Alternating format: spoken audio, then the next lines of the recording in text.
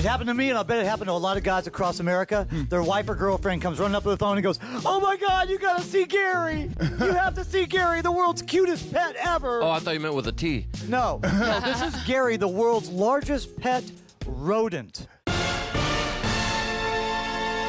the hell is that?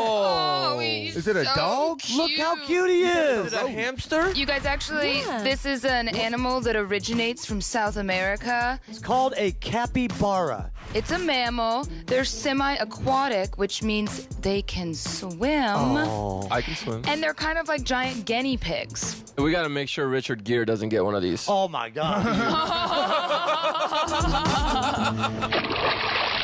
Oh, it's so cute. Jenna, it's a rat. I know, Kelly, but it's so much more than that. They take it on walks. It's a disease-ridden, overgrown rat.